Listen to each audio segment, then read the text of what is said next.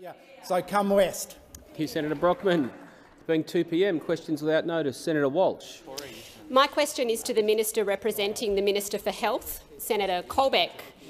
Yesterday, the Minister asserted that, and I quote, "Every aged care worker who wants access to a vaccine right now has access to a vaccine right now."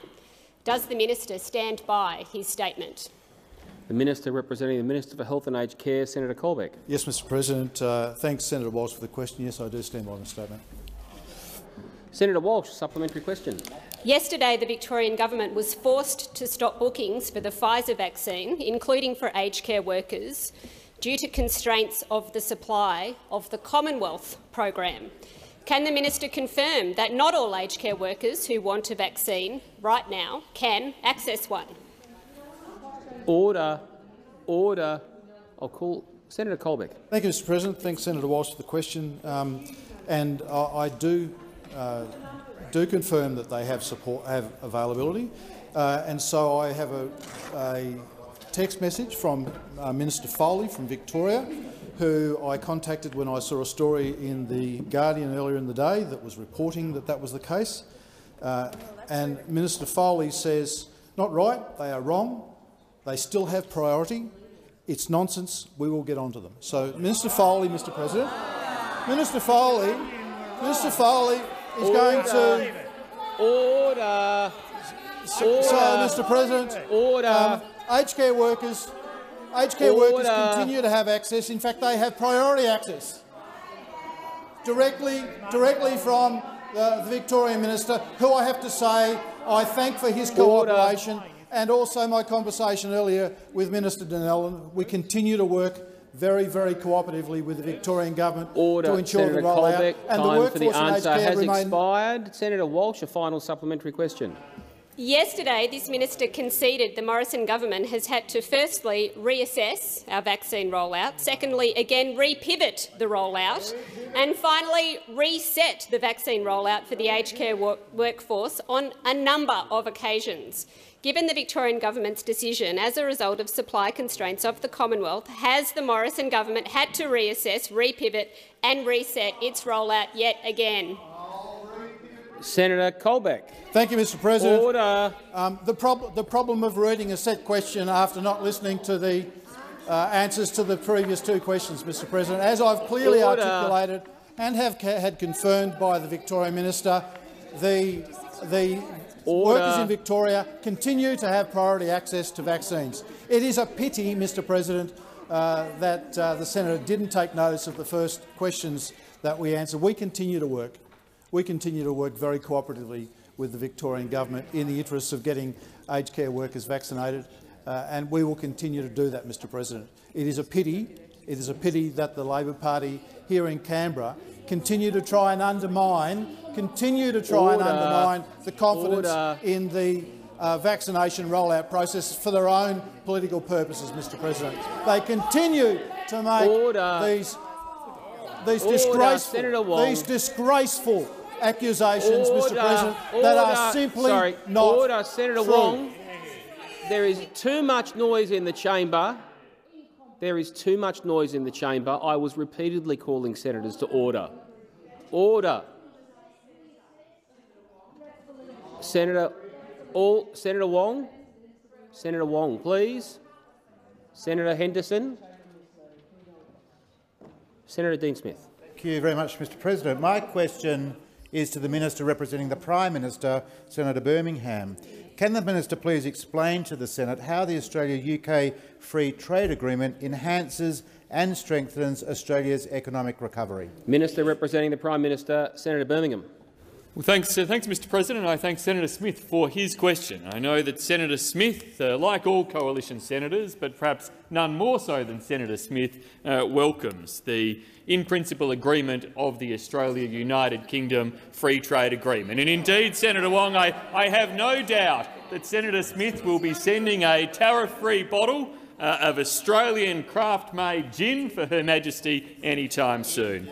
But seriously, Mr President, I am pleased to confirm that Australia and the UK have reached in-principle agreement in relation to this free trade agreement. A free trade agreement that will once again deliver more jobs for Australians, more opportunities for Australian exporters and bring both our countries closer together in this current strategic challenging environment. This was an agreement negotiated from scratch in record time, reflecting the close affinity of our two nations and the robust industrial logic of the agreement that has been delivered. This free trade agreement is the right deal for both Australia and the UK, providing each of our nations with greater access to a range of high-quality products, greater access for businesses and workers, greater access for quality services exchange, driving economic growth and job creation. It is significant that the UK turned to Australia to negotiate its first bilateral agreement since leaving the European Union. The UK is already Australia's fifth largest trading partner in 2019-20, with two-way trade worth $36.7 billion, the second largest source of investment stock, valued at $738 billion. And pleasingly, under this agreement, the UK will liberalise Australian imports into the UK, with 99% of Australian goods set to enter the UK duty-free. This is good news for our farmers, our businesses and Australian jobs. Senator Smith, a supplementary question. Mr President, can the minister advise how this free trade agreement demonstrates the coalition government's broader commitment to free trade? Senator Birmingham. Mr President, this agreement does build on a tremendous record of delivering expanded trade opportunities for Australian exporters, for Australian farmers and small businesses across the nation. Under the Coalition, 10 free trade agreements have been concluded, growing the coverage of Australian exports that enjoy preferential access into international export markets from around 26% of exports when we were elected to office to now around 75% of Australia's exports that will enjoy that market advantage in international export markets as a result of these trade agreements. These free trade agreements with our major trading partners, be they the North Asian partners, be they the recently concluded and entered into force agreement with Indonesia, be they the multi-party agreements such as the Trans-Pacific Partnership or the Regional Comprehensive Economic Partnership, or indeed our close partnership with our Pacific Island partners, all of them enhancing opportunities for economic growth across these partners. Senator Smith, a final supplementary question. Thank you, Mr President. Can the minister outline to the Senate what are the benefits of free trade to Australia and to every Australian? Senator Birmingham.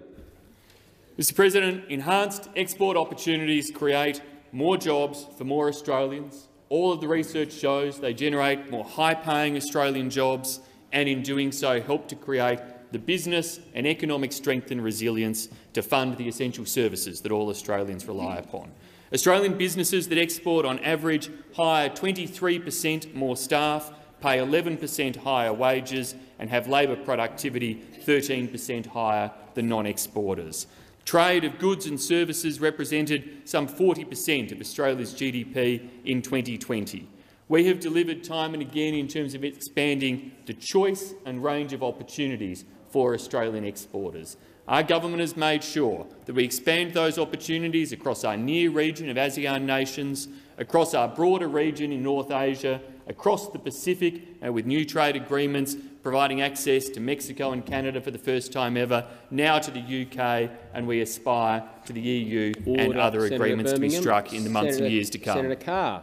Mr President, my question, without notice, is to the Minister representing the Minister for Health, Senator Colbeck.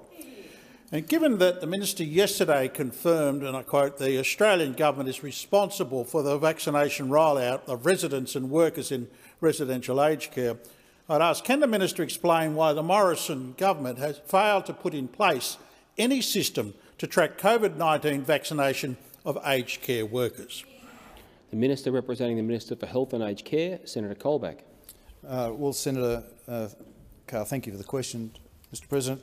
It's not true that we don't have a system to track the vaccination of aged care workers. We do have a system to track the vaccination of aged care workers, Mr President. There's a portal that came live a week and a half ago. It's compulsory as of yesterday for aged care providers to report into that portal. Mr President, as we advised the Senate Committee had estimates a couple of weeks ago. So, Mr President, there is a system in place. there is a system in place to provide to report work of vaccinations for COVID-19. It has been developed as a part of our realignment of the system of vaccination of aged care workers, Mr. President, and we will continue to report those figures publicly, as we've indicated we would at estimates. Order. Order.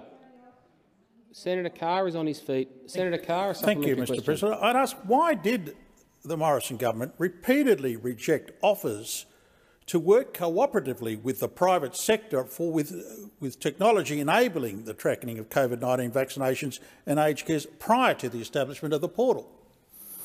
Senator Colbeck.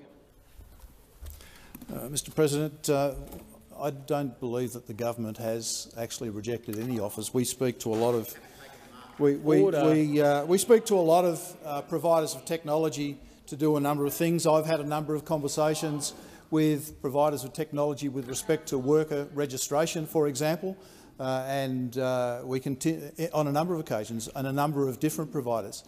Some of those providers have subsequently come back to us suggesting that their worker registration process might assist us with some of the other things that we were looking to achieve, Mr. President. We continue to have those discussions, Mr. President, but of course we have committed as a part of our Royal Commission response to a workforce registration process. We have committed to that, and that will be implemented in conjunction with the sector. But what we haven't done is we haven't gone to any private sector proprietary businesses to take up their particular systems. We're looking to develop a system that provides for registration of the workforce more generally, Mr. President, and one of the features of that workforce registration scheme that we are putting in place could be vaccination. Order. There's Senator Carr, a final supplementary question.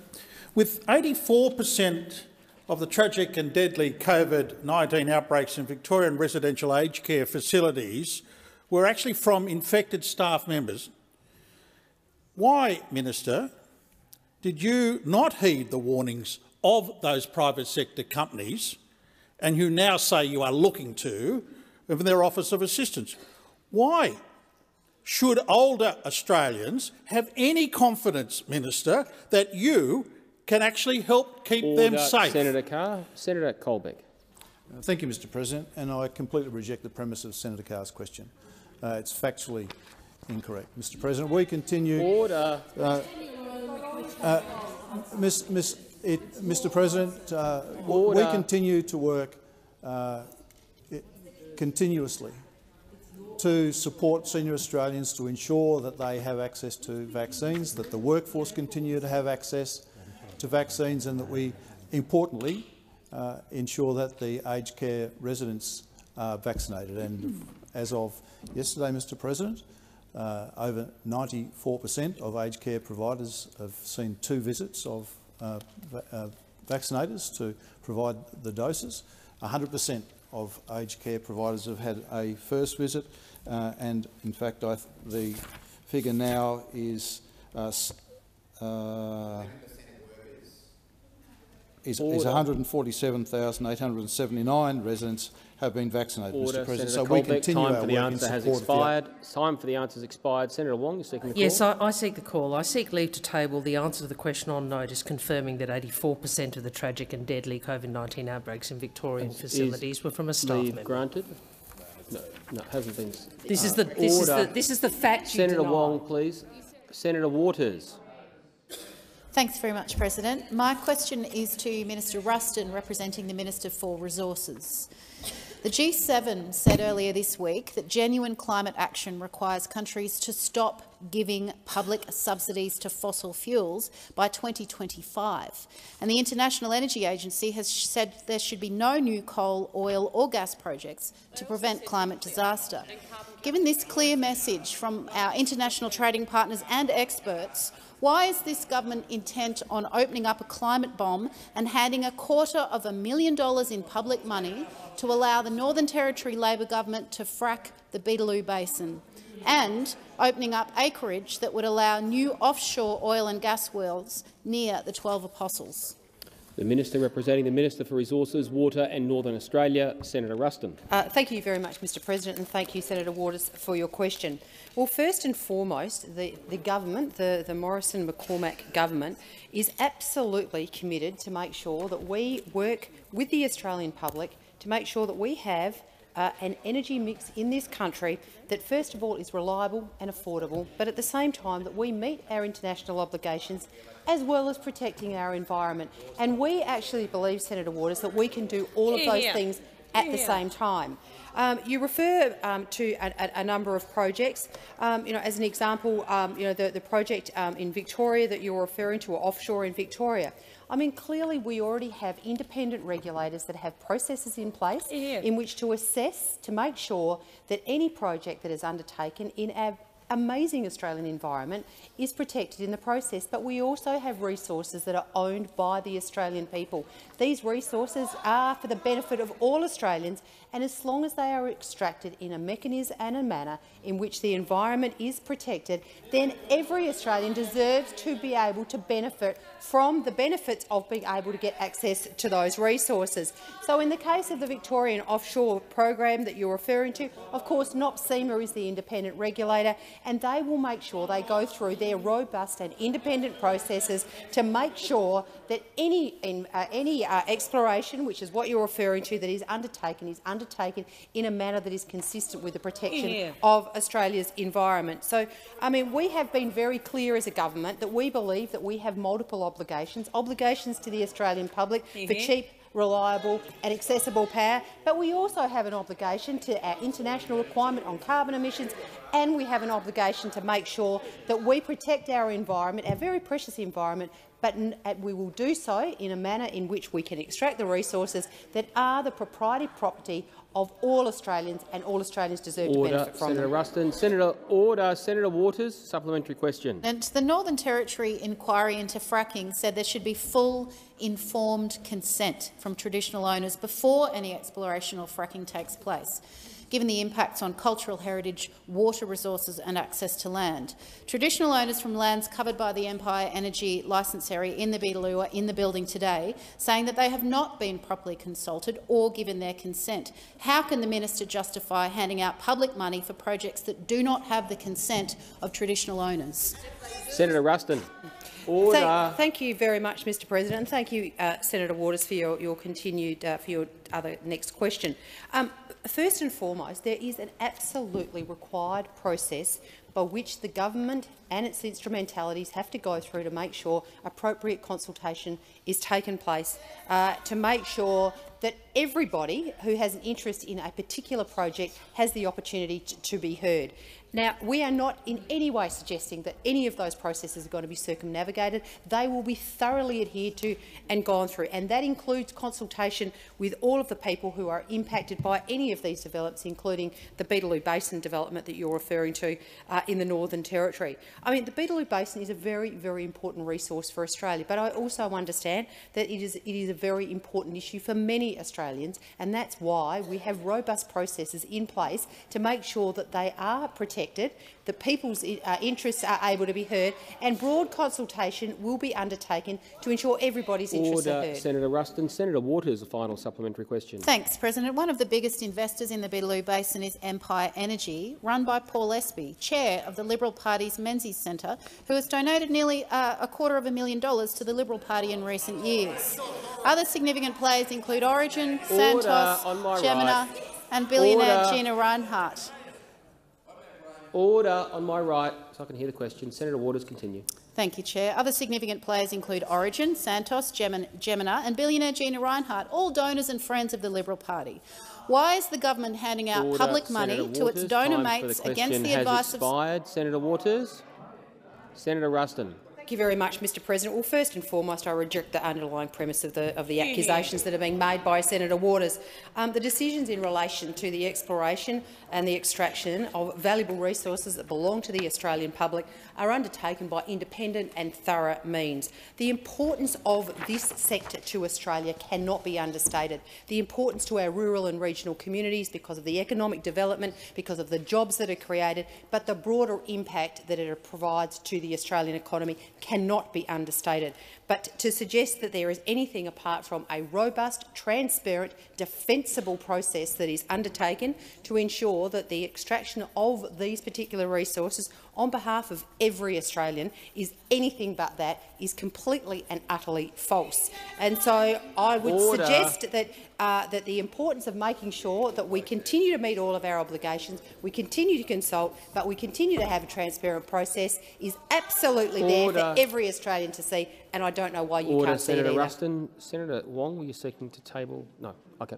Senator Bragg. Thank you, Mr President. My question is to Senator Payne, the Minister representing the Minister for Trade, Tourism and Investment. Will the Minister please update the Senate on yesterday's historic announcement that Australia and the UK have an in-principle agreement on an FTA? And what does this mean for Australia? The Minister representing the Minister for Trade, Tourism and Investment, Senator Payne. Thank you very much, Mr President, and I thank Senator Bragg for his question, because it was an historic announcement last night in London, Mr President, between Prime Ministers Morrison and Johnson agreeing to the Australia-UK Free Trade Agreement that will deliver more Australian jobs and new opportunities for our exporters. It's going to bring access to a greater range of products, of greater access for businesses and workers, and more opportunities for Australian producers and farmers in the UK market.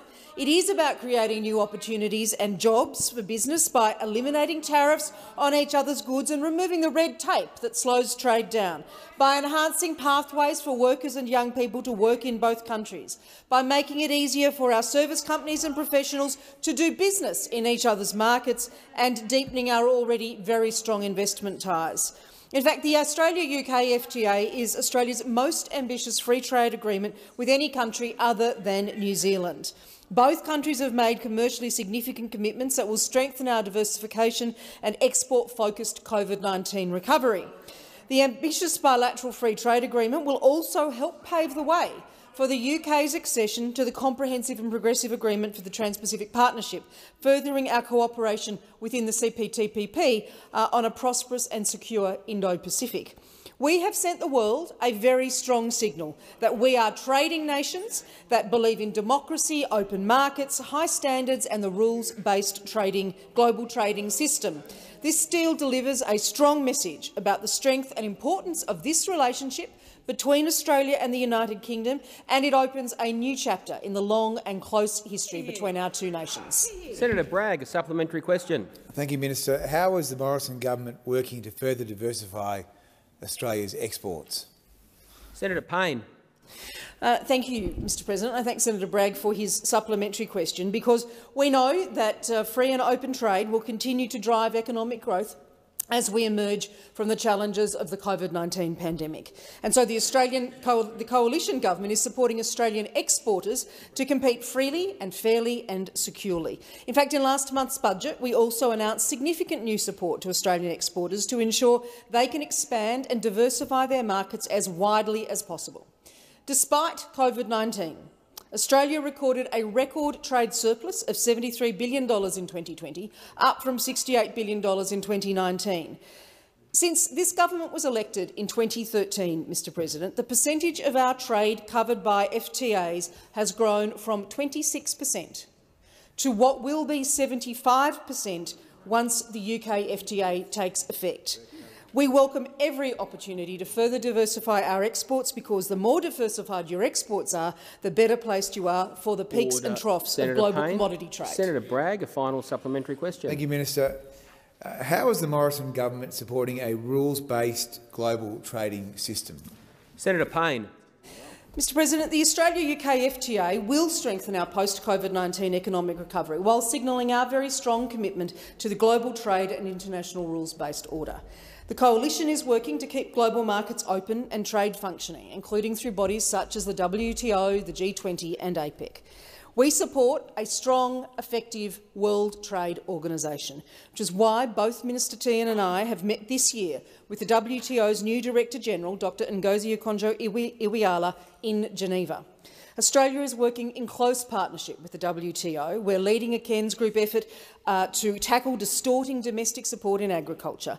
We continue to invest in and advocate for WTO reform to ensure a strong system of rules to secure the rights of Australian exporters, to provide opportunities for our businesses to grow and to create jobs for the future. Senator Brown. Thank you, Mr President. My question is to the Minister for National Disability Insurance Scheme, Senator Reynolds. Can the Minister confirm disability support workers were classified as Group 1A, the highest priority in the vaccine rollout? The Minister for the National Disability Insurance Scheme, Senator Reynolds. Well, thank you very much, Mr President, and I thank Senator Brown for that question.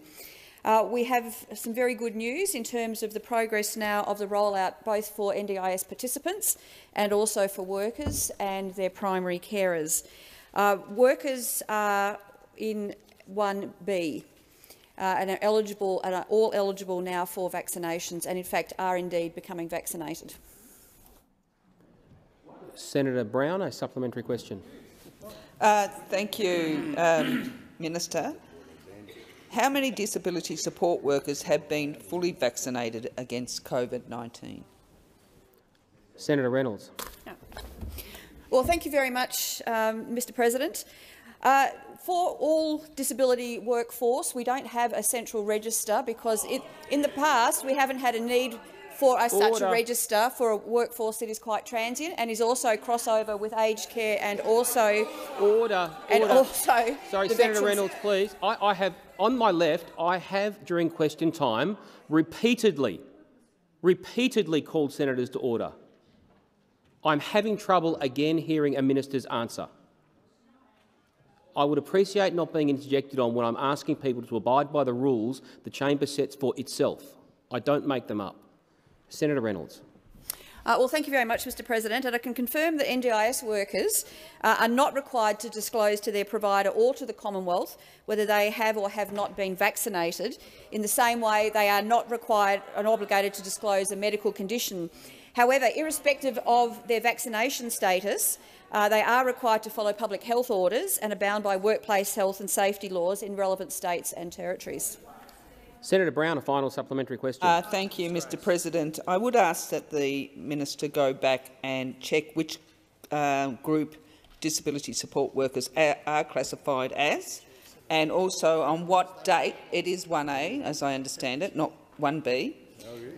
And what date will all disability support workers who want a vaccine be fully vaccinated against COVID-19? Senator Reynolds. Well, Senator Brown, I don't need to go back and check. It is in 1B. We recently made sure that all NDIS participants, their workforce and their carers were in 1B, and in fact all are eligible now, and there are many. There are the four main channels to get vaccinated, and we've also set up additional hubs based out of providers. Senator Brown, the answer is really up to the workforce themselves. They have the opportunity to voluntarily be vaccinated, and when they choose to get vaccinated, they can be. Order. Senator Davey. Thank you, Mr President. My question is to the Minister representing the Minister for Agriculture, Drought and Emergency Management, Senator Ruston.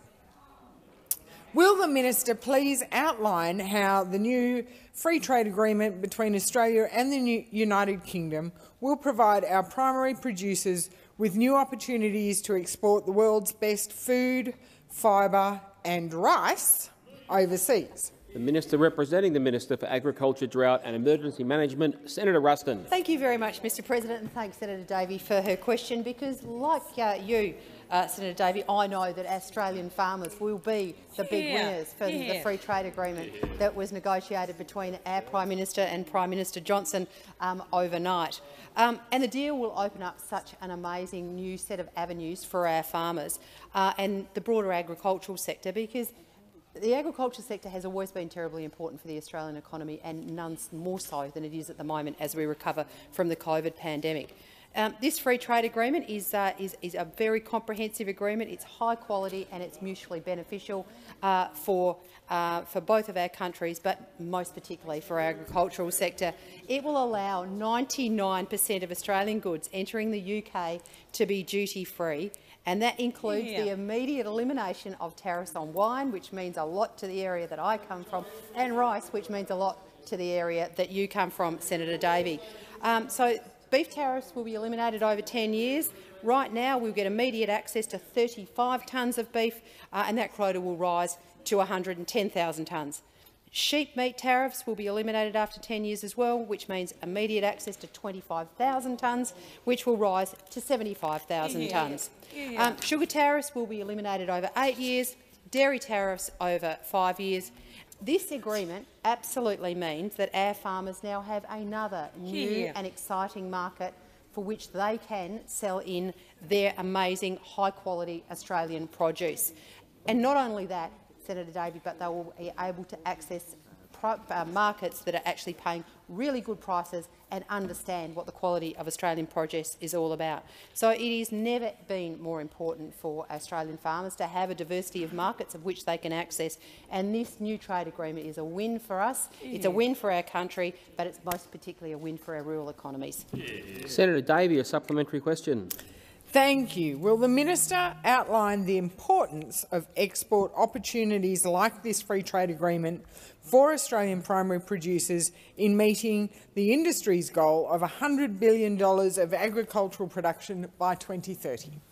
Senator Ruston. Thank you very much, Mr President. Well, this year, farm gate prices and farm gate production is set to reach an all-time high of $66.3 billion. And of that, $47 billion will be generated because of our exporting of our fantastic primary produce. We know that we grow amazing food, but 80 million people, not just here in Australia but around the world, are fed by Australian producers. 1.6 million people in Australia are employed by the agricultural sector through its supply chain, and more than 334,000 Australians are employed directly in our agricultural sector. This is fantastic news for the whole of Australia, but most particularly to the areas, the regional areas that support our agricultural sector. We know our primary producers are absolutely first class. They're innovative, they're forward-thinking, and they're always prepared to have a go. So this free trade agreement helps them be able to help themselves to support Australia. Senator Davey, a final supplementary question. Thank you. And how is the Liberal and National government supporting primary producers to take advantage of the new export opportunities such as the Australia-UK Free Trade Agreement? Senator Ruston. Thank you very much, Mr President. Well, we absolutely, as a government, the Morrison-McCormack government, understand the importance not just of sustaining our agricultural sector but building it, because it is such an important part of the Australian economy. So we've invested nearly $100 million in the current budget, in the 21-22 budget, to make sure that we are providing the agricultural sector with the supports and tools so they can take advantage of the opportunities that are presented by these new free trade agreements, such as the one that has been struck in the last 24 hours. We want to transform the way that we support our agricultural sector, particularly around export services and support for exporters. The Busting Congestion for Agricultural Exporters package continues to modernise and streamline our systems. The package will also generate more than $200 million in other benefits for the agricultural sector by 2030. And as part of the Agri-Business Expansion Initiative, we're supporting 2,000 agri-food exporters through the Austrade-led Accelerate Senator Ruston, program. time has expired. Senator Hanson-Young. Thank you, Mr President. My question is to Senator Birmingham, representing the Prime Minister. The Prime Minister told the G7 summit that Australia will join the High Ambition Coalition for Nature and People, and that Australia is committed to protecting a combined 30% of domestic land and ocean by 2030. But of course the goal of the HAC, Minister, is to protect 30% land plus 30% ocean. Isn't this just more trickery from your government to global commitments, just like wanting to use carryover credits to meet Paris targets and commitments? Minister representing the Prime Minister, Senator Birmingham. Thanks, Mr. President. And Mr. President, I thank Senator Hanson-Young at least for the opportunity to note further some of the successes of the Prime Minister's visit to the G7 summit and associated meetings. We've had the opportunity in question time today, of course, to highlight the benefits of the Australia-UK Free Trade Agreement. But that wasn't the only agreement that the Prime Minister signed as part of his work overseas. The Prime Minister indeed made other commitments. Those included hydrogen cooperation commitments with Germany and with Singapore as part of our technology roadmap and our commitment to engaging with international partners around how it is we drive down emissions in the future through new technologies that Australia can play a leadership role in. We signed an agreement with Japan in relation to decarbonisation, Mr. President. Order. Senator Hanson-Young on a point of order. Mr. President, I'd ask you to bring the minister to the question. It was in relation to the government's commitment to the HAC and the trickery and accounting that the Prime Minister has used. Senator Hanson-Young, it was a particularly broad question, and I've ruled before that when questions include contentious phrases, ministers have more discretion in answering. I'm listening carefully to the minister, but specific questions are easier to make rulings around direct relevance. Senator Birmingham. Thanks, Mr. President. Well, I was just referencing an agreement. I would have thought the Greens would have quite welcomed the agreement between Australia and Japan in relation to cooperation on decarbonisation, building on those other agreements that the Prime Minister entered into whilst overseas. Now, Mr. President, Senator Hanson-Young has asked particularly about oceans, and of course Australia has responsibility for some of the broadest reach of oceans in the world, and that's why in the recent budget our government released a further $100 million as part of an oceans package to further strengthen our leadership in relation to marine management and ocean protection. That includes some $30 million to restore coastal marine ecosystems, particularly those systems such as mangroves, seagrasses and tidal marshes, but also some $40 million, Mr. President, to expand the marine park network into the Indian Ocean and protect some 45%, Mr. President, of Australian waters, as well as extension in particular to incorporate sea country into Indigenous protected areas across some 9 locations, further expanding not only those networks of protected areas but especially of Indigenous has expired. Senator Hanson-Young, a supplementary question. Thank you, Mr. President. I note that the minister didn't reference the 30% need for protection of domestic land. And isn't it true that if these weak environment laws that the Prime Minister wants pushed through this place this week, if they were to pass the Senate, there's no way you could meet this commitment. The Prime Minister's just signed up to something he knows he will never be able to reach. Senator Birmingham.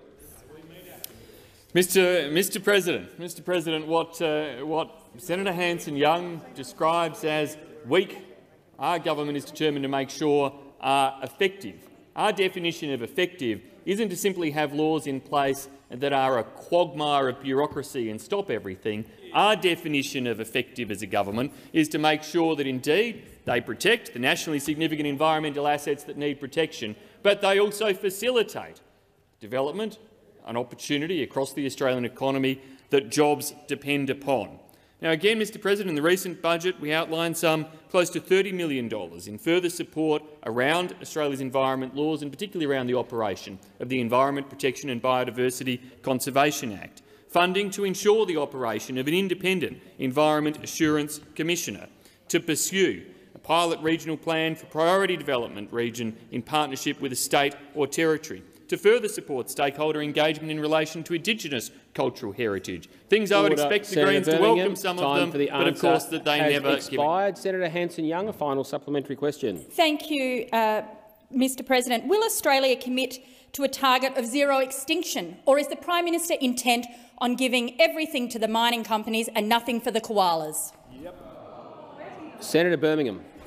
And Mr. President, for the Greens and particularly for Senator Hanson-Young, we know that there's the YouTube moment that will be sliced and diced into a little clip that will be used, and that it's all about the cheap grab, the cheap stunt, and never, of course, about the serious policy work or analysis as to how you achieve the objectives of absolutely protecting Australia's biodiversity, of protecting Australia's wildlife, but also enabling business to be able to operate in a commercially competitive way in Australia in a very competitive global landscape. The types of approach our government seeks to bring, following the very thorough review of the Environment Protection and Biodiversity Conservation Act, is all about ensuring that we have effective environmental protections in place, that we work in a more harmonised way with the states and territories for the application of those protections, but that we don't have a quagmire of bureaucracy that prohibits projects from even getting off the ground, as the Greens seem to prefer. Ciccone.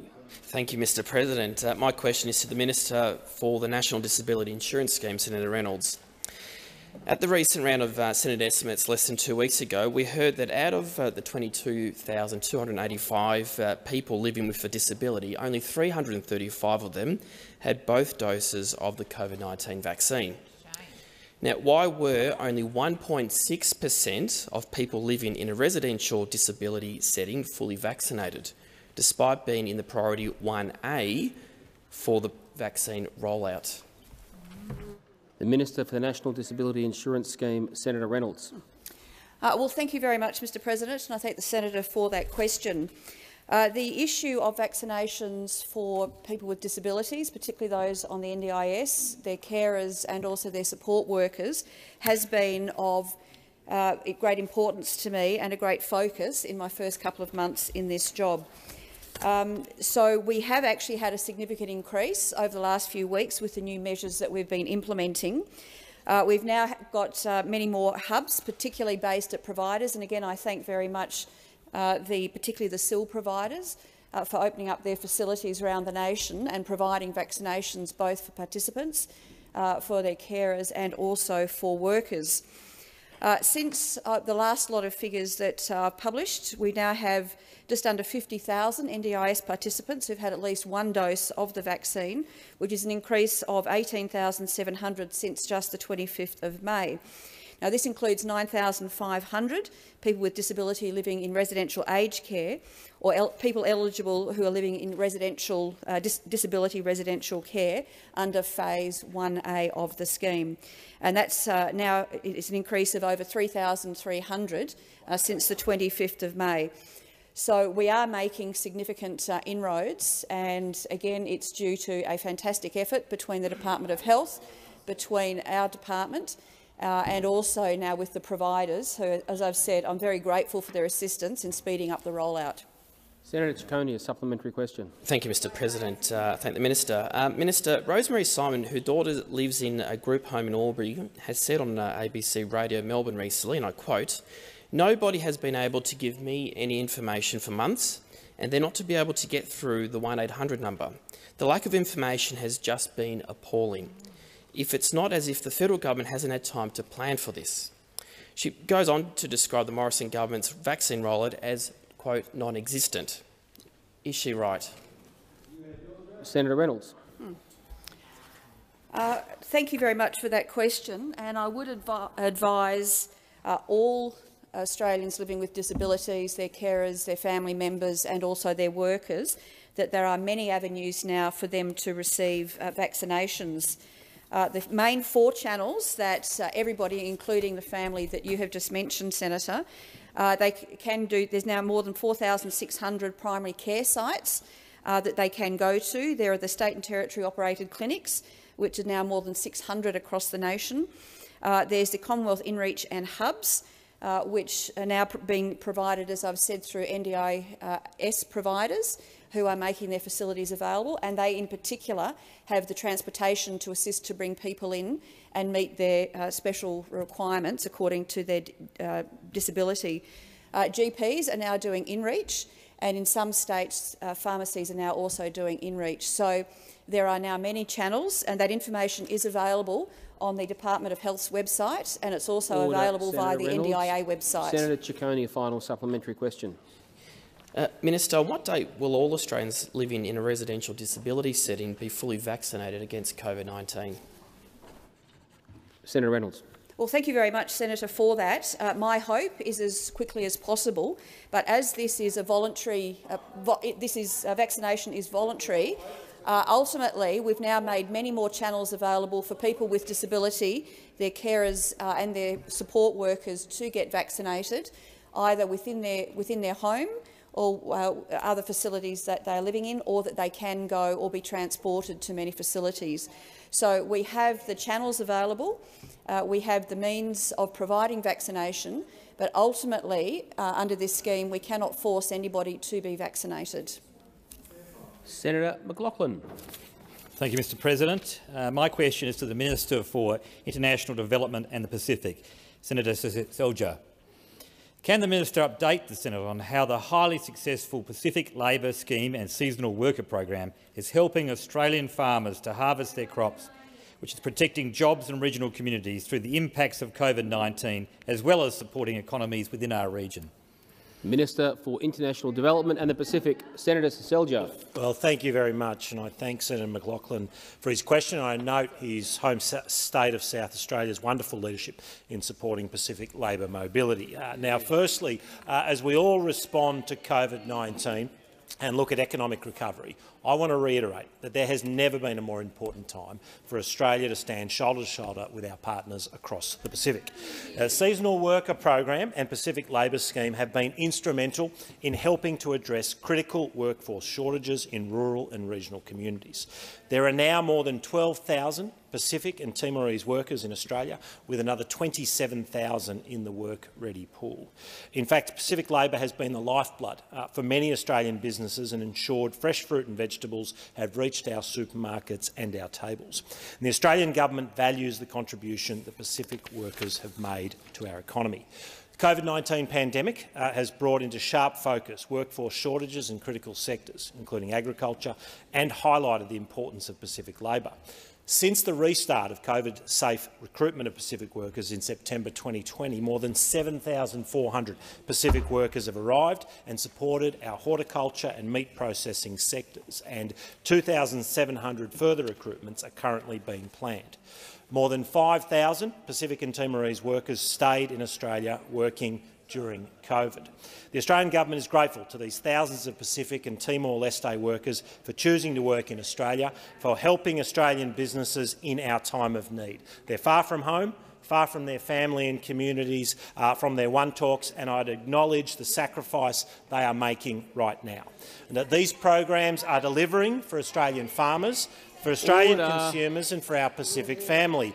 For our part, the Australian government is committed to the future of Pacific labour mobility and seeing workers and employers benefit from these highly successful programs. Senator McLaughlin, a supplementary question. Thank you, Mr President. Can the Minister advise the Senate on how the coalition government is improving and streamlining Australia's labour mobility programs to further maximise the benefits of these initiatives for Australian businesses as well as Pacific workers as we recover from the pandemic? Senator Selja. Thank you, and I can. Last week, along with my fellow ministers Littleproud and Payne, we announced a public consultation process to streamline our Pacific labour mobility initiative.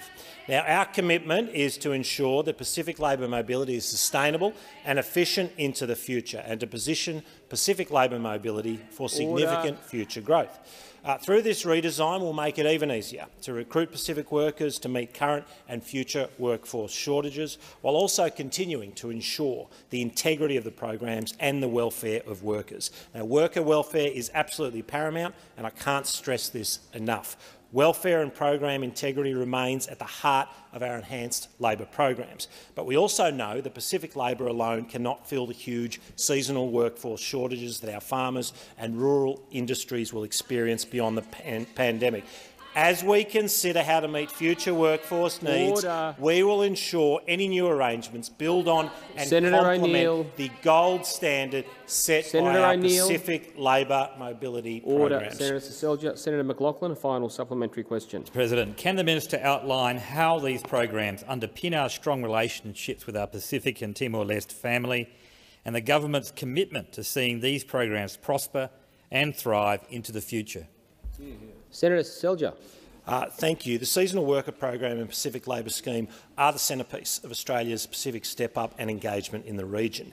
The remittances sent home by Pacific workers are a key source of family and national income in the Pacific, and these will be even more integral to the pandemic recovery and future growth of Pacific economies. Now, through the streamlining of the programs, we're committed to growing Pacific labour mobility participation. Our Pacific and Timor-Leste partners should be confident that we remain committed to growing our Pacific labour programs. These initiatives are hugely beneficial for Australian farmers and our Pacific family, and the government's committed to building on this success. And we know from the great feedback from far north Queensland to Tasmania that the Pacific will continue to be the priority partners for the Australian government and for Australian farmers for many years to come. It's disappointing the Labor Party seems opposed by the nature of their interjection, but our commitment to these highly successful programs— Senator Seselja, please resume your seat. Senator O'Neill, I have called you to order repeatedly by name. I ask people to at least pause breaking the rules before they recommence. Senator Seselja. Thank you. And unlike those opposite, it seems, our commitment to these highly successful programs and to the Pacific is absolutely steadfast. Senator Kitching. Thank you, Mr President. My question is to the Minister for the National Disability Insurance Scheme, Senator Reynolds. On the 11th of May this year, this minister was asked about the tragic death of 23-year-old Liam Danher, who died waiting for a seizure mat.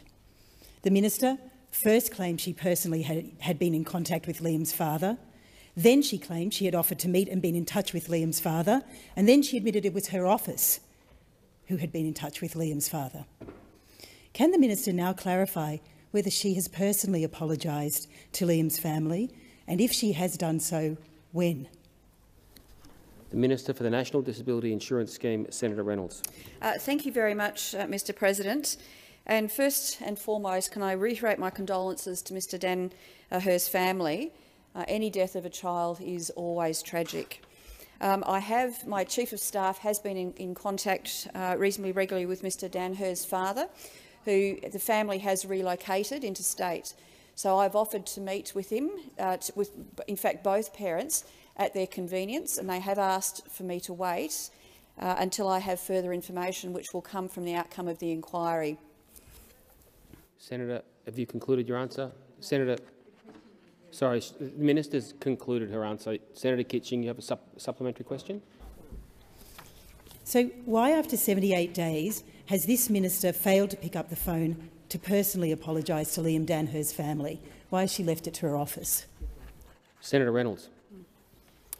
Well, thank you very much, Mr President. And as I've said, my Chief of Staff has been in contact with Mr Danher, and I have offered, and through my Chief of Staff, offered to either in person or on the phone talk with Mr Danher myself.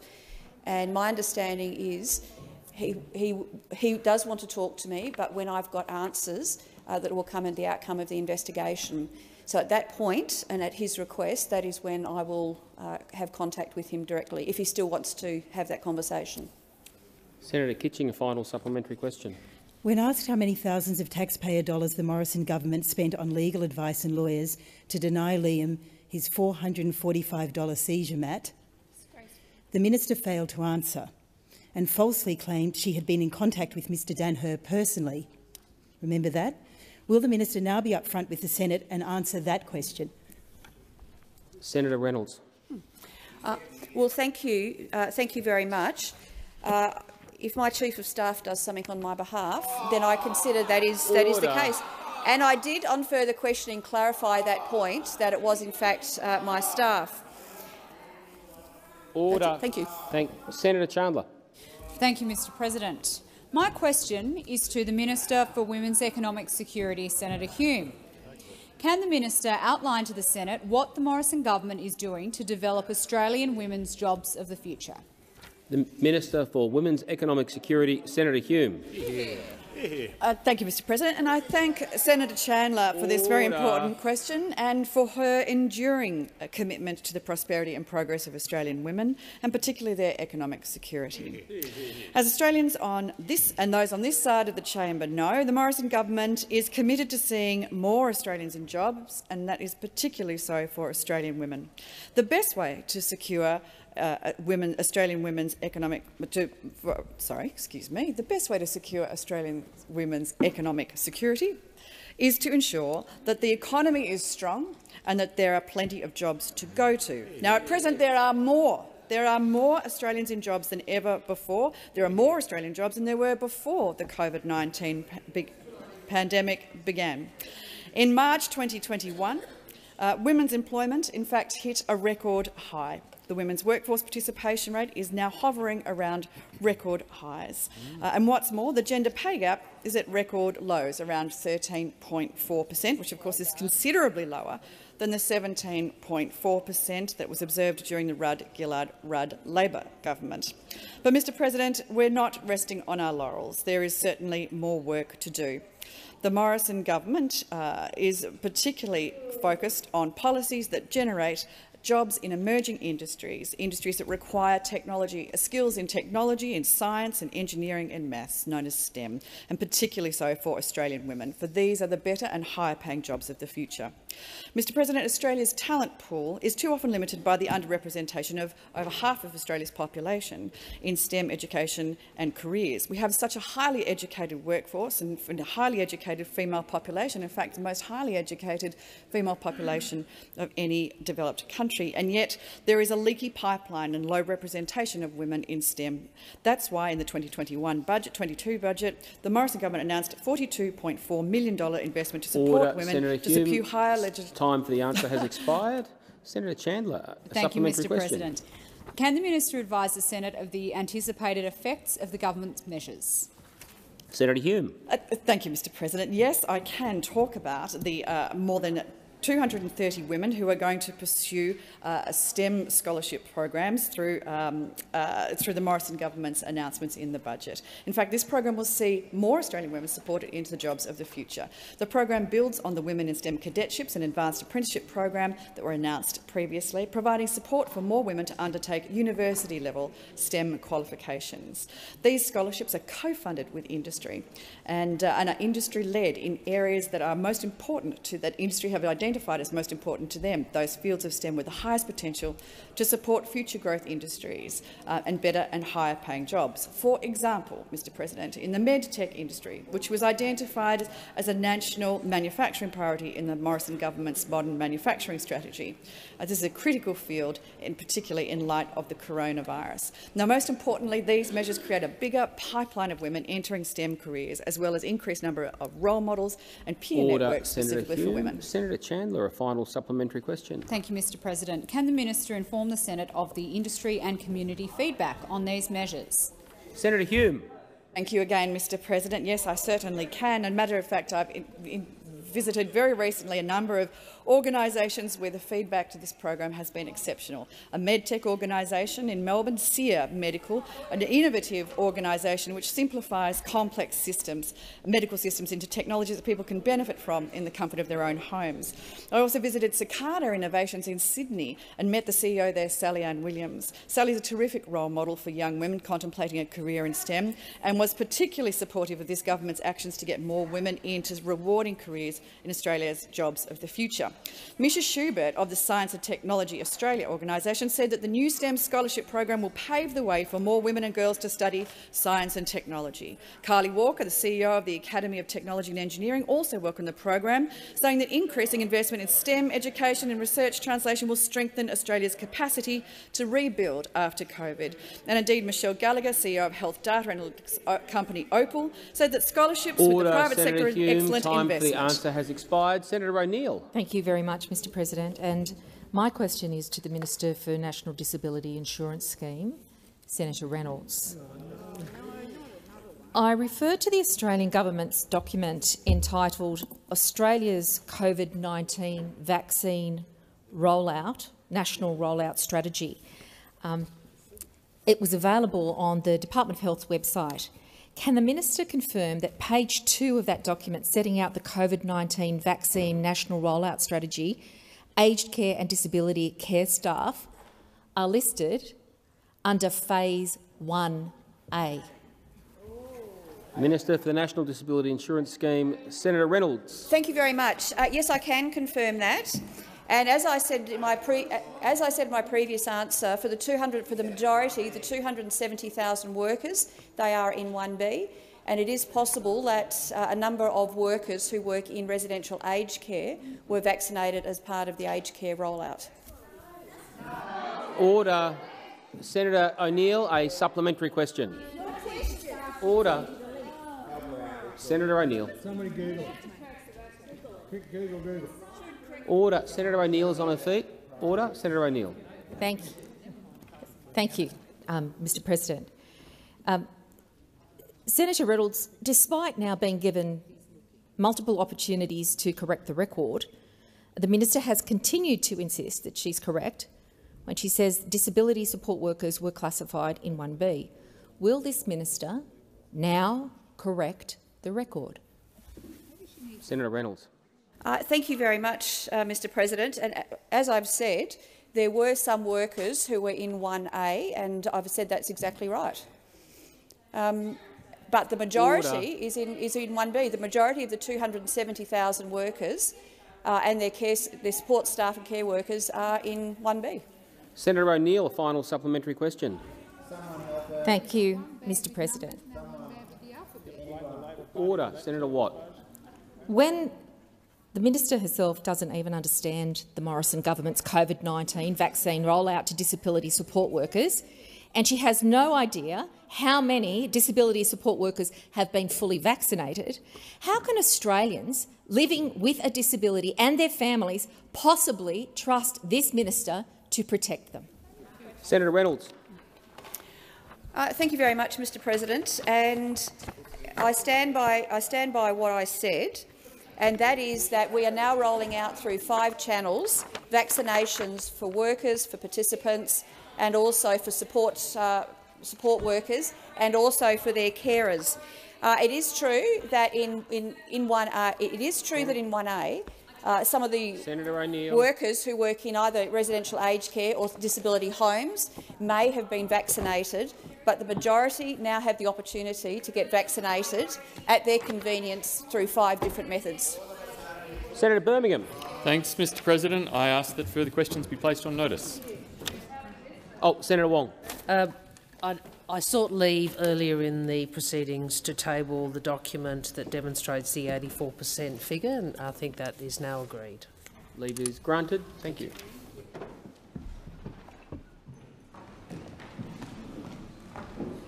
Are there any motions to take note of answers? Senator Kitching. I rise to take note of the answers given by Senator Reynolds to the questions asked by Senators Brown, Ciccone and O'Neill. The Morrison government's rollout of the COVID-19 vaccine for those living with a disability has been woeful. Woeful under this minister, woeful under the previous minister. In fact, let's face it, it's almost non-existent. In Senate estimates less than a fortnight ago, it was revealed that, wait for it, 355 people of more than 22,000 of people living with disabilities living in residential settings had been vaccinated, despite being in the highest priority group, 1A. That's right, 1A. There has been a slight update to that figure, but it's still well below what would be rightly expected in a wealthy, first world and relatively privileged country such as ours. I was shocked when the government confirmed that they had not kept a record of how many disability workers have been vaccinated. As Senator O'Neill asked in her question, and asked about families, how could they possibly trust this minister to protect them? Oh, you're leaving. Really? You're leaving? You don't actually want to you don't want to hear any of this?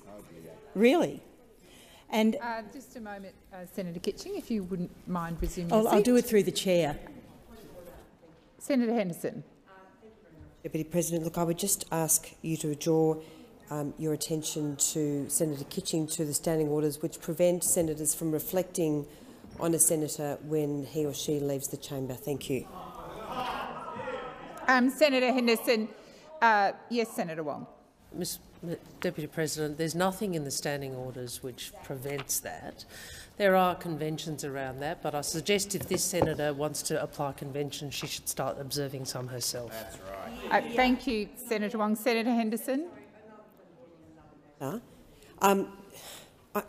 I regret to say that in responding to the point of order, Senator Henderson, reflection, I'll just conclude. Yes. Could I just make another point of order on another matter? No, Senator Henderson, resume your seat. I'll conclude the first matter.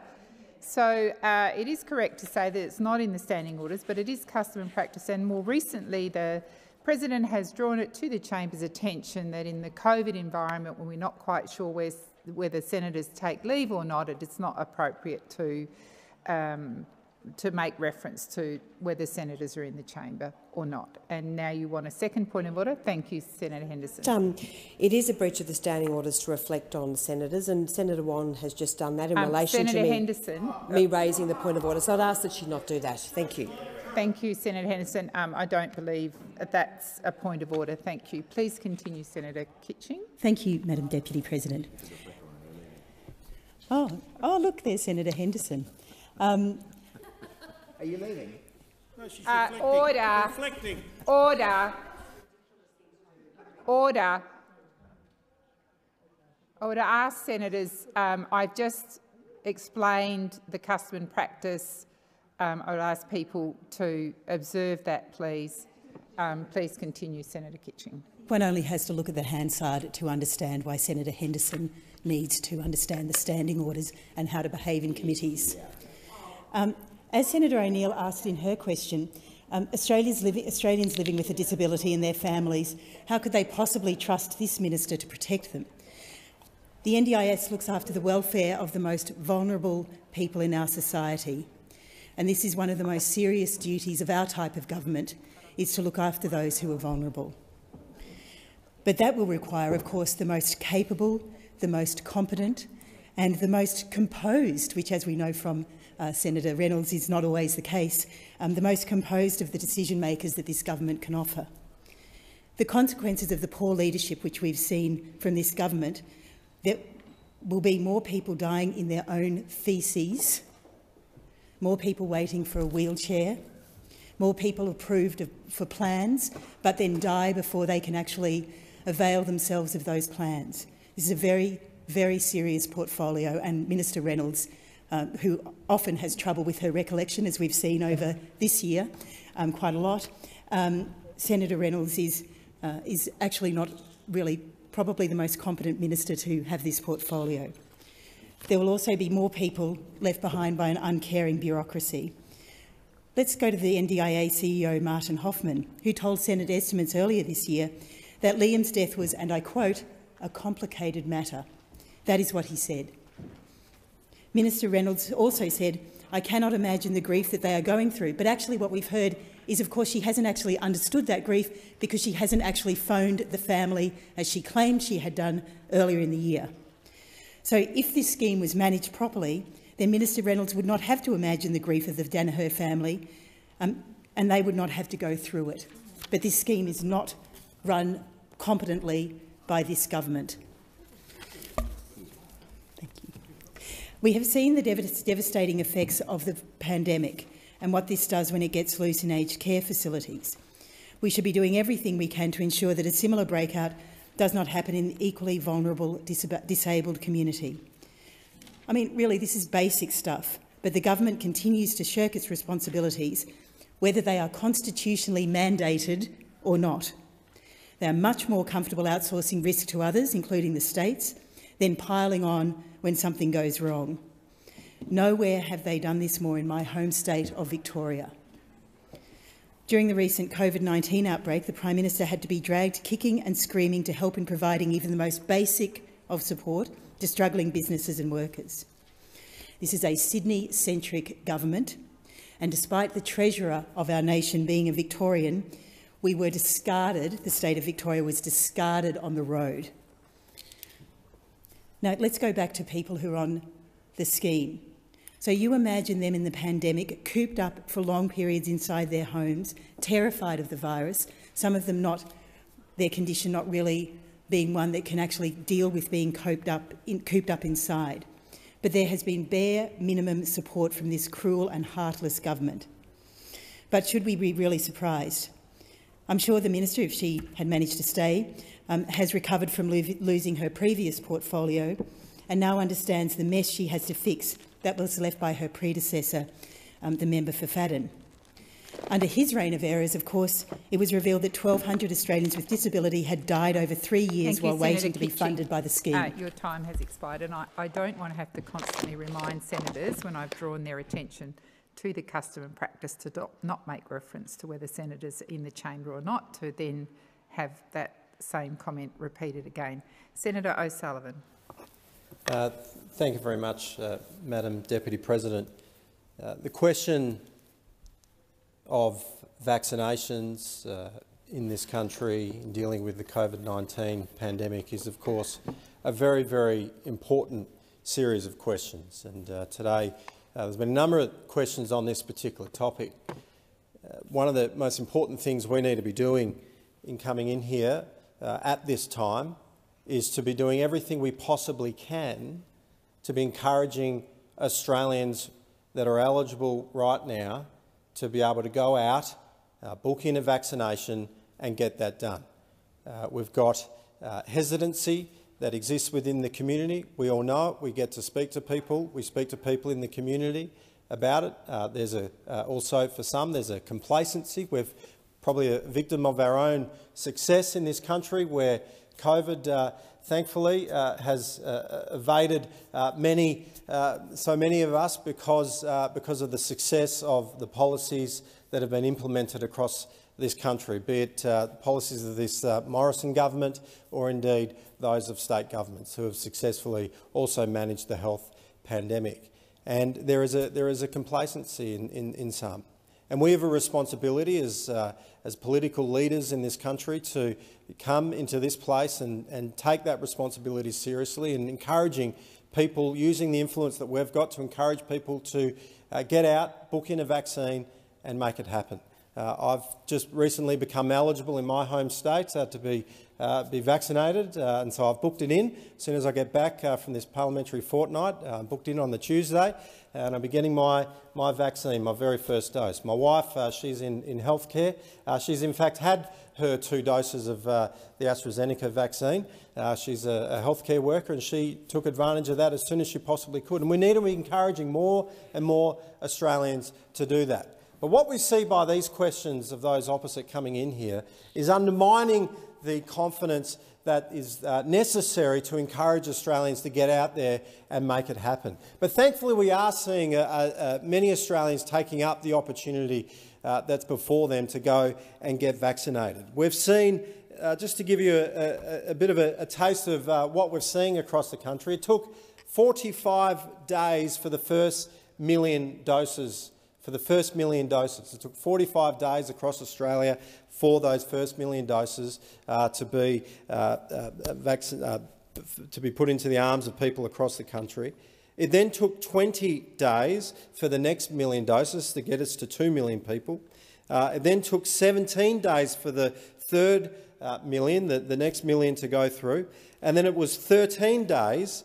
So you can see that it's diminishing. Went from 45 days to 20 days, to 17 days, to 13 days. And in this last 10 days, we've seen another 1 million doses. So we're seeing this rapidly increasing vaccination program across the country. And instead of highlighting the success of that, and instead of getting behind the success of that and encouraging even further embracing of the opportunity to go and get vaccinated, we get questions from those opposite that are just really guided by some sort of political motivation to undermine the confidence in the system. And it's disappointing when you come in here and you see that that's what's going on. And we had questions on this today, whereas there actually could have been questions about the efficacy of the vaccine program and how it's impacting and what it's doing. Recently we saw in Victoria, with the cases go through Victoria, I heard of one particular example of where a 95-year-old gentleman contracted, sadly, COVID. But because he had received the vaccine, he actually had no symptoms at all. And he's got through his case of COVID-19.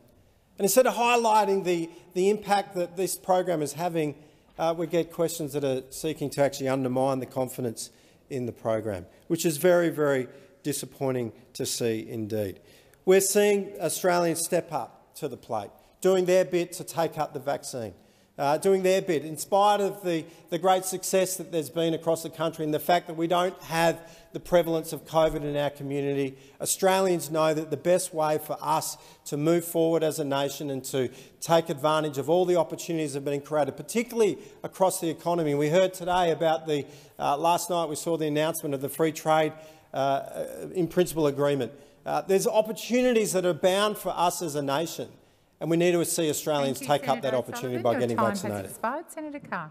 Thank you, Madam Deputy President. It was Gandhi that made the observation that a true measure of any society can be found in how it treats its most vulnerable members.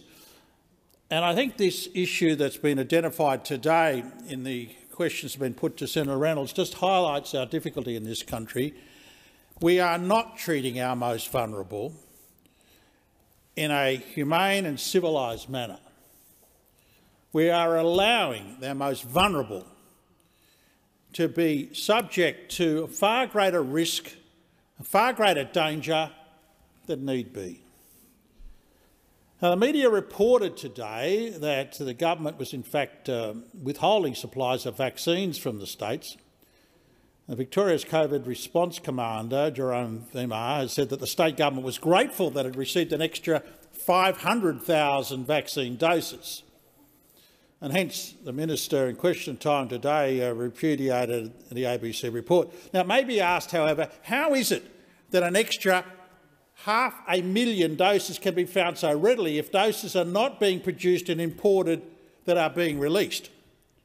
So whatever the accuracy of the media reports, it's become abundantly clear that the Morrison government does not understand how to respond to this pandemic. It's preparing for possible future waves of virus, and if it's arguing that's the case, and it's sitting actually on a stockpile, it's not the way to go. Increasing the production, the distribution of vaccine is the answer to that. The government should ensure that that actually happens. But it must also ensure that existing stocks are made available to people who actually need them now. And no group of Australians needs to be more fully vaccinated as soon as possible than the people with disabilities and for those that actually care for them. For the minister to suggest that this sort of laissez-faire approach, that it's up to individuals to get it sorted out for themselves, is simply not good enough. Many disability people are reducing their immunities and are extremely vulnerable in such an environment. The government's estimates about the number of people that have been fully vaccinated, some 355, and that was the position they put to the estimates, that's only 1.6% of the people living in residential disability facilities. The government's confirmed that it just doesn't know how many people have been fully vaccinated. In other words, the rollout for disabled people, especially for those in residential care, is almost non-existent. Now, that to me is what constitutes a national disgrace. The Royal Commission, only in May, rightly called out the slow rollout for disabled people as an abject failure in the vaccination program. And the responsible minister at the time was a little powder, however, was sought to say that the figures show that the vaccine rollout is working, as he said, as it should be, because he said this was so because there was no COVID infections among people with disabilities. He was boasting about people's good luck. What he didn't say is not being vaccinated confined to those people in their homes. It's been forcing them to live in what amounts to permanent lockdown. Nearly 4 million disabled Australians are cooped up in their homes, afraid of what a continuing pandemic will mean for them. And only this government, surely, can pretend that that's an acceptable situation for a country like this. The situation becomes so bad that some organisations working in the disability care have taken it on the role that the government is in fact shirking. Scope Australia, for example, has taken the matter into its own hands and opening up specialist vaccine hubs for people with disabilities. Admirable, even heroic. But that's the job the federal government should be doing, because only the federal government has the resources to do the job properly. Scope is asking for further clarification from the government as a guide for staff who may be questioned getting the vaccine at all. And you've got to ask yourself, how does it come to this? This government has been reminded many, many times that it has two jobs during this pandemic. One, the rollout, the other, the quarantine. And it's effectively shifted quarantine onto the states despite its constitutional responsibilities, and it's been dragging its feet in terms of the vaccine rollout itself. Thank you, Senator Carr. Your time has expired. Senator Chandler. Thank you, Madam Deputy President. And in rising to take note of answers from question time today, I think first and foremost it is important for all of us in this chamber to remember the unprecedented nature of what we as a country, as a community, as a society have dealt with over the last 18 months. And I think it can be quite easy to forget the quantum of policy response that has been required to deal with the COVID-19 pandemic in a country like Australia, where we have been so fortunate in the way the pandemic has been handled. To remember that it could have been a lot worse than this. I don't think anyone in this chamber 18 months ago, when COVID-19 first hit, thought that we would be in this position now where we are rebuilding the economy, where we are developing and administering and rolling out a COVID-19 vaccine. I mean, we have to remember 18 months ago, we weren't even sure if a vaccine could be invented in that shorter time frame. I can remember speaking to a few experts at the time saying that this sort of thing ordinarily takes decades, and we were able to do it, of course, with the help of experts around the world in a matter of months. And that is an incredibly impressive thing, and it's something that we have to keep in mind when we are thinking about the way that all levels of government have dealt with the COVID-19 pandemic and the response, and the way that the vaccine has been rolled out, is that we are doing something unprecedented and, quite frankly, completely remarkable in the current situation. I was having a look at the news during question time. Obviously, ordinarily, I would be paying attention to all of the questions and answers in great detail, but I did have a quick look at one of the news feeds and saw that we did tick over 6 million doses of the vaccine in the last few hours today, and I think that is a really exciting milestone that should be celebrated. And I come in here often and happen to do Take Note with Senator O'Sullivan at the same time, and sometimes it's hard to find something to say after Senator O'Sullivan's made his contribution because he's so measured and reasoned and has said all there is to say. But I will touch on a few of the points that he made, and this is around the importance of the vaccine, and I think I have alluded to that already, but in hitting those 6 million doses today, obviously there is still work to be done. There are still phases to be rolled out. There are still people out there who are yet to have a dose of the vaccine. I am one of those people. I am not quite yet anywhere near the front of the queue, I suspect, given my age, but I will be looking forward to having the vaccine when I am able to at the young age of 31, because it is important that Australians do get vaccinated. We know that the vaccine is our best way of keeping safe from this virus and getting life more back to normal as we continue the COVID-19 recovery. And I see the vaccine is a really important part of not only how we deal with this issue through a health lens, but also through an economic lens as well. If we can ensure that as much of the population as possible gets vaccinated, then we might have some hope of getting back to living our lives the way that we want. And if there is one thing that I've heard resoundingly from Tasmanians in my local communities, but also across the country more broadly in the last 18 months, is that we all want to get back to normal, and I think that is entirely understandable. And Senator O'Sullivan spoke about in his contribution how rapidly the vaccination program is increasing. And again, this is a really important point. Yes, we started off slowly, but I think that rapidly increasing rate of vaccination demonstrates that Australians do have faith in our vaccine program, and I look forward to seeing that vaccination rate continuing to increase, Madam Deputy President, because, like I say, getting as many people vaccinated as possible is key to our COVID-19 recovery. It is key to dealing with this health issue on an ongoing basis, and it is key to enabling Australians to get back to living our lives the way that we did in a time before COVID-19. So an incredibly important issue that we have discussed here in the chamber today, and I'm just so proud of all of the efforts that our government is going to, rolling out the vaccine and ensuring that Australia can recover from the COVID-19 economic and health issue. Thank you, Madam Deputy President. Senator Chandler. Senator Chisholm. Thanks, Madam Deputy President. And if you heard the contribution from those opposite during taking note, you'd think there's nothing wrong with the vaccine rollout. And I heard Senator O'Sullivan talk about some of the questions from Labor that we're talking about here undermining confidence. Well, nothing would undermine the confidence of Australians than seeing the performance of Minister Reynolds today. Nothing would undermine the confidence of Australians than seeing the performance of Minister Colbeck over the last couple of months as well.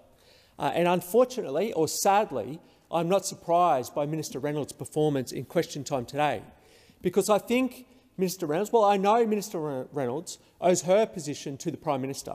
And I think that Minister Reynolds thinks that if you just emulate the Prime Minister's performance, then that's the ticket to surviving this government, because we saw a minister today, in answering questions, fail to take responsibility, fail to take ownership of being responsible for vaccinating those most vulnerable Australians. And we've seen it from the Prime Minister down, time after time, when it comes to important issues confronting the most vulnerable Australians.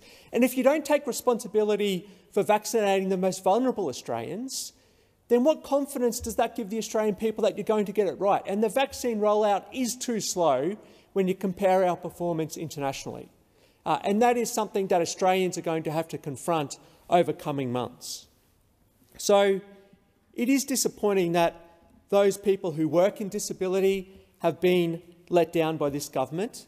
It's disappointing that those people living with a disability have been let down with this government. And it's disappointing those Australians, families and loved ones who care for a person with a disability are being let down by this government. And it is a continual refusal to take responsibility for those people in aged care and those people in disability care. And it does undermine the confidence of the Australian people as a result. And the questions that we talked about today from Senator Brown around disability care workers, what became clear from the answer from Minister Reynolds was that there is no central register.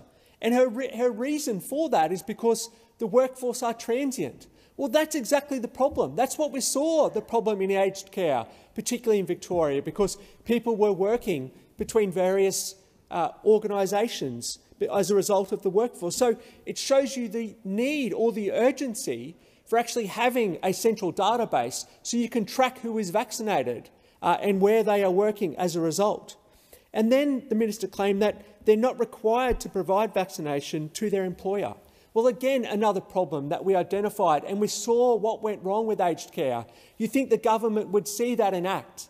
Instead, the government see this and actually try and avoid being responsible for it. They actually run the other way.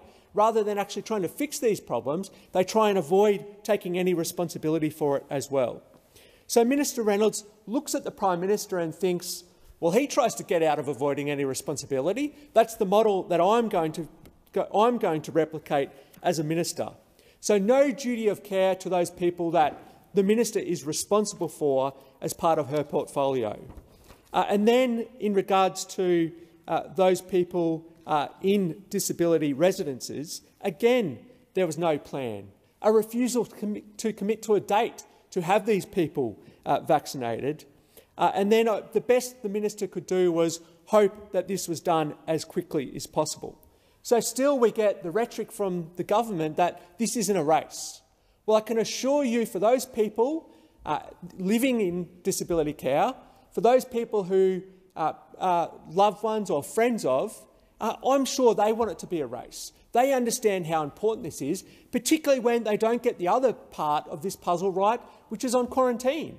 They continue to avoid any responsibility for quarantine as well, so there's no wonder that Australians are frustrated but also concerned about the fact that we can get an outbreak at any second and it can have an impact in aged care, it can have an impact in disability care, and that is what concerns so many Australians. So we are being left behind internationally, and it's a government that aren't taking responsibility on these important tasks that they have as the federal government, whether it be vaccinating those people who are vulnerable, whether it be bringing in proper, fit-for-purpose quarantine facilities. They continue to thumb their nose at Queenslanders in that regard, and it is so disappointing that we see the performance from Minister Reynolds today, and again, a failure from this government to take responsibility for what the Australian people have tasked with them. Thank you, Senator Chisholm. So the question is that the motion is moved by Senator Kitching to take note of answers be agreed to. Those of that opinion say aye. Against, I believe the ayes have it. Senator Hanson-Young. Thank you, Madam Deputy President. I rise to take note of the answer from Senator Birmingham to my question earlier today in relation to the Prime Minister's announcement at the G7 summit some 2 days ago that Australia would be joining the High Ambition Coalition for Nature and People. Now, this particular coalition of some 70 countries or 60 countries is a pledge to protect 30% of the world's land, domestic land, and 30% of the world's oceans. And of course, what we have from this announcement is more trickery from this government, more game playing from this government. Well, on one hand, they have committed to this 30% by 2030 by saying it is a combined 30% together, protecting the land and protecting the sea. When, of course, that is not what this coalition of countries is calling for in the lead-up to the Biodiversity Conference in China in a couple of months' time. What they're asking for, of course, is for countries to be fully committed to protecting at least 30% of land plus at least 30% of their oceans from environmental devastation and destruction. So just like we saw this government time after time after time lie, mislead, be tricky over Australia's commitments to reaching their Paris targets by counting Kyoto carryover credits, we see again tricky accounting being used right here under this process. And for what purpose, Mr. President? Is it purely so cynical that this government knows that the people of Australia want our environment protected, so they say that they're going to do something while at the very same time doing nothing? In fact, Mr. President, going backwards. And the reason I say this is because while the Prime Minister has been standing up at the G7 saying that Australia commits to protecting our environment, we have right here in this parliament this week the government introducing and pushing through laws that would weaken our environmental protection to pave the way for easier approvals for new mines and big development. And you don't have to take my word for it, Mr. President, as to what is going on here. The Prime Minister himself declared that this bill that amends Australia's environment laws is precisely for the resources sector. It's for keeping the mining companies happy. The Prime Minister has said that himself. It has nothing to do with strengthening our environmental protection laws, nothing to do in helping halt the extinction crisis that not just Australia faces, but the world faces. And when it comes to the issue of extinction, Mr. President, Australia, sadly, rates the worst in the world. Can you believe that? Isn't it just shocking that Australia has lost more native species than anywhere else in the world We're a world leader in extinction, a shameful record and something that we need to start turning around and halting, which is why, under this particular coalition of countries, they're also asking for signatories to commit to an extinction target, to halt the destruction of our wildlife, to stop the disappearance of our native species. But of course, Mr. President, the Prime Minister didn't sign up to that particular pledge. The Prime Minister has said one thing at the G7, but here in Canberra, at the very same time, his government is pushing through laws that do nothing to help the environment, but do everything to make it easier for big mining corporations and big greedy developers to keep destroying wildlife habitat, to keep destroying Australia's precious environment. Saying one thing at the G7 and another thing here in the nation's capital. And Australians are sick and tired of this game playing and trickery of this Prime Minister. And here today, we've called it out, and the Minister, when I asked the question, could not give a simple, straight answer. Question is the motion moved by Senator Hanson-Young be agreed to. Those of that opinion say aye. The contrary, no. The ayes have it.